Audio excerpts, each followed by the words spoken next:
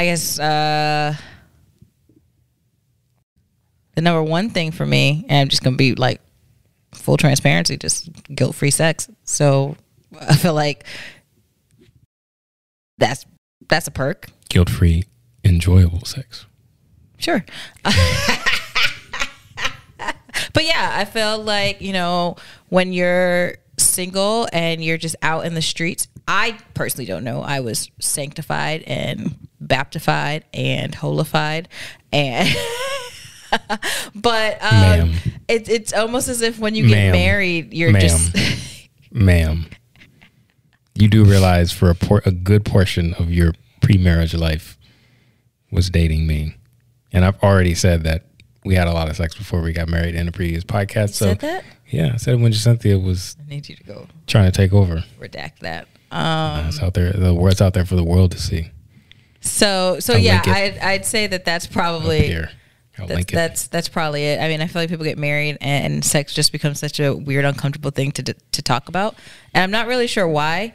Because when single people are getting it in, like everybody knows they're getting it in, and they just shout it from the rooftops. Like you'd think they were Akeem, just to be loved, like to have sex. They're just like all about it. So that's a perk. Like it's guilt free. You don't have to feel like a sinner. You're saying if you're single. Oh, there's a guilt to speaking about having sex. Yeah, I feel like it. I mean, if you're Christian or have some type of spiritual faith background, you know, you have a feeling of condemnation at times. If that is something that you partake in, I ain't judging you. I don't really care. Get yours. But that is something, and I mean, even in the long term, that's and this is just, you know, stemming from the church and probably psychological things that I should work through with a therapist. But you know, it can be something that it's hard to separate yourself from even when you are married, and it's like you do have the right to have sex, and sex just becomes such a taboo. And it wasn't until recently that even just saying the word was like, yeah, and go intercourse, intimacy. Like, no, it's sex. Like that's what it is. Penis, vagina, insert sex. So knocking boots. Yeah, so it's like we like. Literally, what's up with the what's up? You know, when Daniel said in his speech yesterday, and it was like yeah, his mom got embarrassed, but it's true. Like, you know, his parents met, they had sex, and they had him. Like that's literally how most of us are here. You know, I feel like I haven't given America a side quest story in a while, so I have one that relates to being single and having sex, or having sex outside of marriage. You know, I moved to North Carolina when I was 15. Mm-hmm. And my cousin, Ashley, was living here. She's from here, born and raised, Charlotte, North Carolina. Hey, girl, hey. So she had a friend who I will not name because you never know what's going to happen in the future. But she took an interest to me and me somewhat to her. So she hit me with this phrase. Now, keep in mind, I'm from Northern Virginia. I'm coming down to the Bible Belt, southeast, and so there's a bit of a language barrier in terms of like slang and things and whatnot. Like the slang that we use in Northern Virginia, it may not be the same as what they use down here in the QC. So we're hanging out one day, and she hits me with some, "What's up with the what's up?" And that's exactly how I responded. I was like, I don't know. What's up? Apparently, what's up with the what's up is like, yo, when we gonna, you know what I'm saying? So, of course, I didn't find out until after we were no longer interested in one another. You missed your what's up opportunity. Yeah. Oh, I feel like I've missed so many opportunities. Yes. I have stories. Of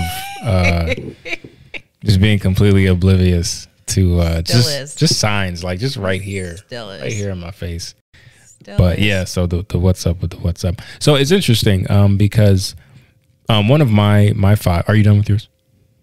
Yeah. One of my fives is one of mine is actually the fact that I don't have to deal with the dating scene because it just seems so stressful to be single in today's world. And it's kind of like Netflix, right? You know, people talk about, when Netflix was first coming up, it was legit because it was new, it was different. I don't have to go out, I don't have to return CDs, I don't have to put anything in the mailbox, I can just stream. But Netflix gets big, and then you just have all this content. You just become it's so overwhelming that you just get an anxiety about it.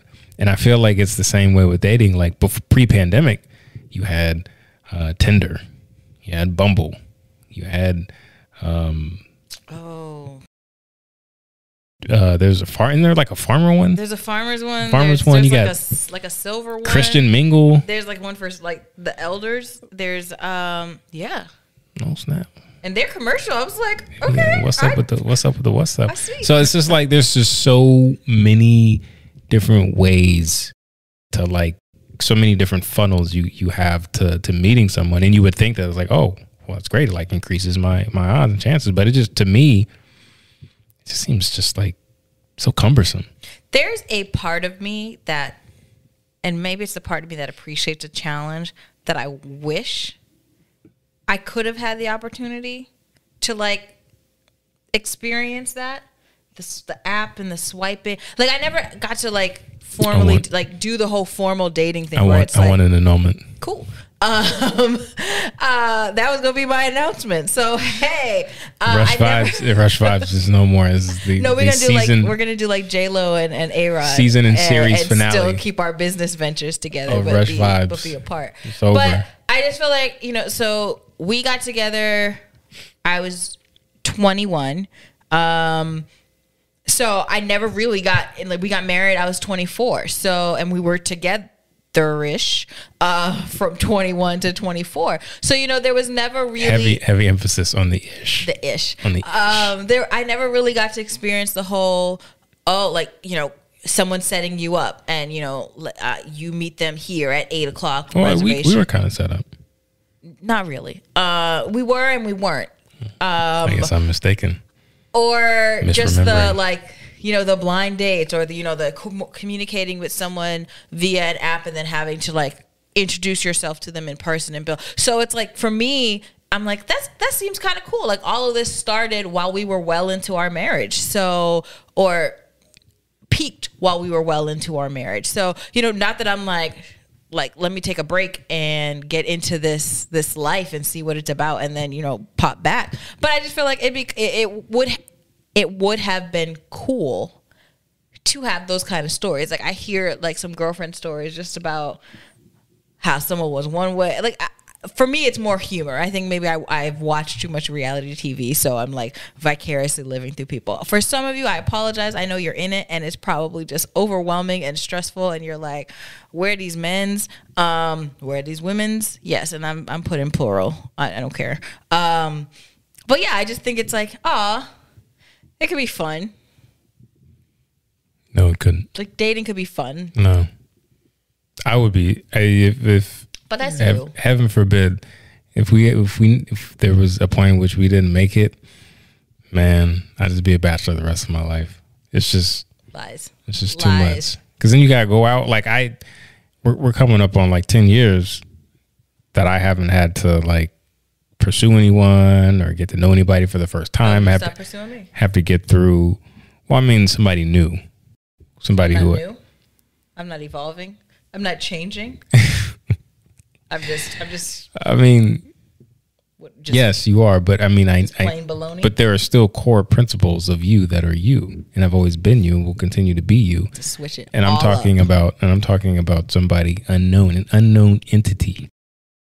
And it's just like, to me, it's just exhausting thinking about, because I look on Twitter, I look on Facebook. Like I had to get to the point on Facebook where I literally, if I'm friends with you, I probably don't follow you on Facebook, but we're still friends because I don't want to like just unfriend everybody, but because I just kept seeing like all this toxic men ain't shit, and like, oh, women this, women that, and it's just like, it's like, yo, why am I subjecting myself to this? I don't have to deal with any of it. This is true.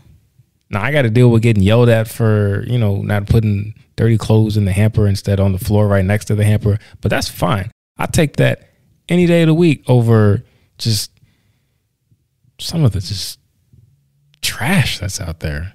not people, but just the mindsets. It's just like, do y'all know what sacrifice is? You know what compromise is? Do you understand that, like, to find somebody who you're going to be with for an extended period of time, if that's something you want, you're going to have to bend a little. Somebody else going to have to bend a little. And you're going to have to meet each other in the middle. Like, you're not going to get all 100% of exactly what I want. You're not going to get perfection out of a partner. Like, and I wonder, like, where do people get these expectations from? Like, is it movies? I think it's movies. Is it movies? Like, is it media? But or the it stuff could just be they've been that doesn't make exposed to sense such because a bad lot of the stuff that's popular, a lot of the relationship stuff that's popular is toxic. Yeah, going through some growing pains. Yeah, nothing but some growing pains. Yeah, hey, hey.